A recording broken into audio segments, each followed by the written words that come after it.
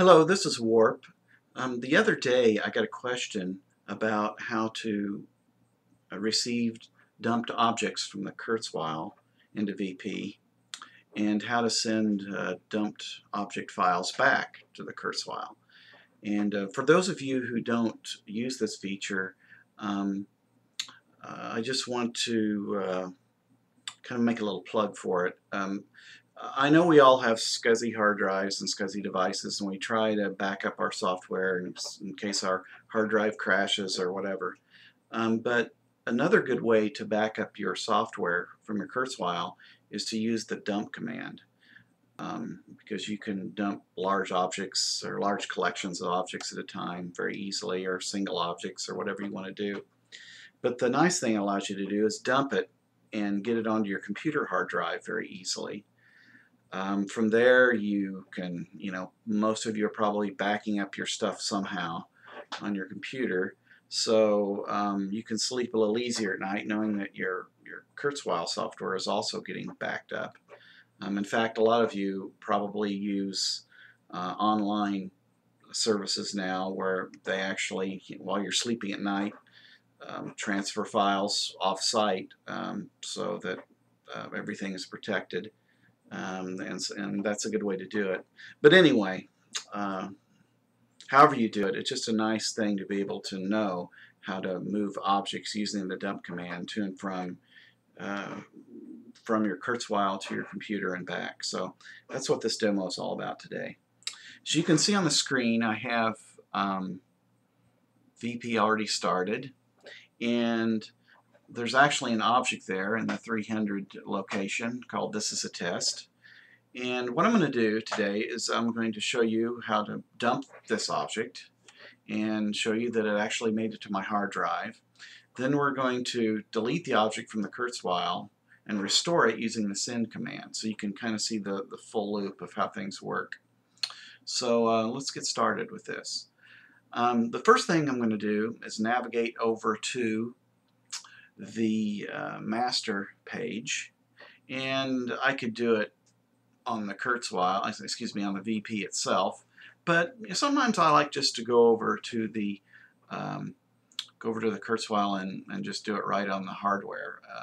So sometimes I do it different ways, and really the point I'm trying to get across here is that it's not an either-or proposition. You can use VP in conjunction and in parallel with the hardware interface quite nicely and quite easily. In fact, VP was designed with that in mind. So this time I'm just going to go over to the hardware front panel, click it into master mode, and just so you can see that's what happened, I'm going to click the sync button here. And so there we are in the master mode. And while we're on it, let me show you one other little quick thing. Let me go over to the MIDI page, sync up. And on the MIDI mode transmit page, you'll see this parameter called buttons. If you turn that to the on mode, what will happen is VP listens for button keystrokes from the Kurzweil. So if it ever hears one, it assumes that there's a possibility that something happened directly in the Kurzweil that it doesn't know about. And so it initiates sync commands automatically without you actually having to do it.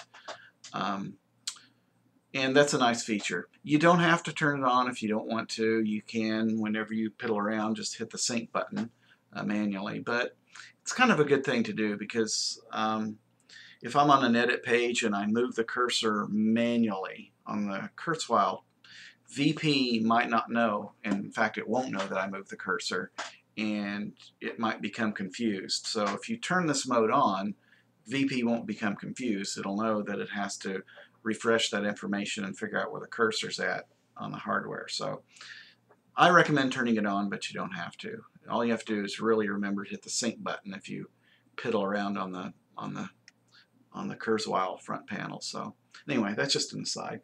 Let's go back to the master mode, and let me sync up here.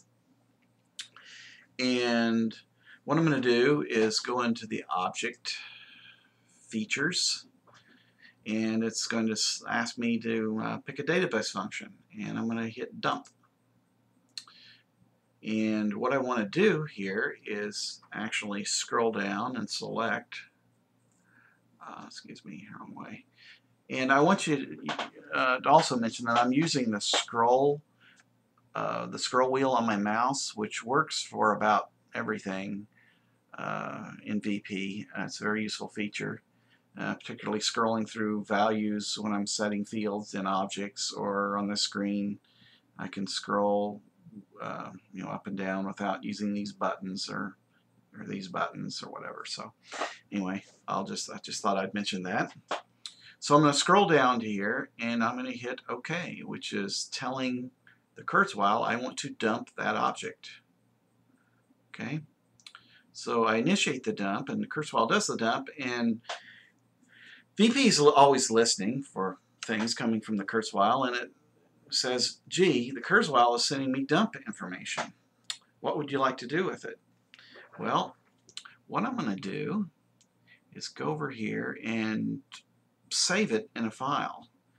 And I could save this anywhere, and I could actually even use any file extension I wanted. I used the DMP file extension by default, but I think you can type in any extension that you want. If you leave it off, it defaults to .dmp. And let me just type in a file name. Let's call it something really creative like AAAA. Okay, so that way it'll be easy for me to find it. And I'm going to put it in my documents folder. So now another thing here to notice is this button says save or append to dump file. If there was already a file called AAAA, it would open it and append to it. But if there isn't, which there isn't in this case, it actually creates a brand new AAAA file. So that's a nice feature. So you can accumulate objects over time into a single dump file if you want, or you can dump them all at once. It really doesn't matter, but you have that option available to you, so that's a good thing to know. So I am going to hit save, and it should happen pretty quickly, which it does. Okay, now the next thing in the demonstration to show you is I'm going to delete this object and then restore it. So let's go over here to the delete function and scroll down again and select this thing. Oops, wrong way. And I'm going to say OK. I want to delete that one. And it's going to say, are you sure? And I'm going to say yes. And it comes back and it's missing, which is what we would expect. In fact, let's even prove to ourselves that it's missing even more. So let's cancel out of this. And yes, I'm done. And let's go into the program mode. And you can see that 300 is now not found. It doesn't know what the 300 object is anymore. But no fear, we will restore it like this. If I click into the type-in area, which you can do all kinds of amazing things in VP, but just by typing stuff in, I'm going to actuate the send command. So I click send, and it pops up a dialog box saying, what do you want to send? And I'm going to find my AAAA file, which is right here. I'm going to double click on it. Oops, it moved on me. Double click on it, and it's going to send that file. So if I go over here and update my screen, there it is. So the object was dumped to a file on my hard drive on my computer, deleted from the Kurzweil. Then I sent the dump file back to my Kurzweil and it was restored. So that is how you do dumps and restore dump files from your Kurzweil to your hard drive and back. I hope that was helpful to everyone. And if you have any questions about this, please don't be afraid to send me some email. And I hope you have a wonderful day. Thanks a lot. Bye.